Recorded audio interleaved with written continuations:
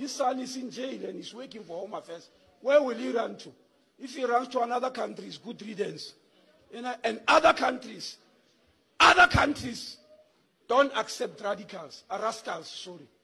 We are the only country that accepts rascals in this country. Yes, we do so. Even the United Nations is angry with us. So in Home Affairs, when we become strict, people call it xenophobia. Even the United Nations is angry that South Africa has got a tendency, because of something called democracy, to accept all the rascals of the world. When people do wrong things in their country, they run here.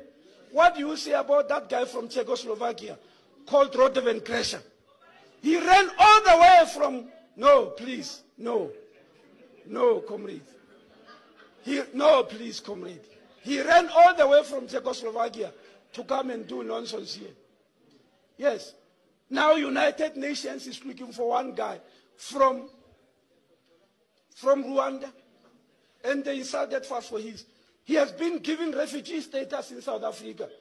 That man is a killer. Yes. In Rwanda, he threw a hand grenade into a bus full of women and children. And he ran to South Africa. And we welcome him and say refugee. And we must keep on keeping quiet, comrade, for the scare of the word xenophobia. Near man, comrade, near.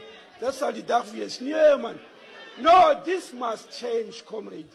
We can no longer allow our country to be a stomping ground for all the radicals and all the low-lifers of the world running here and saying they are using our democracy. No. That's not what the meaning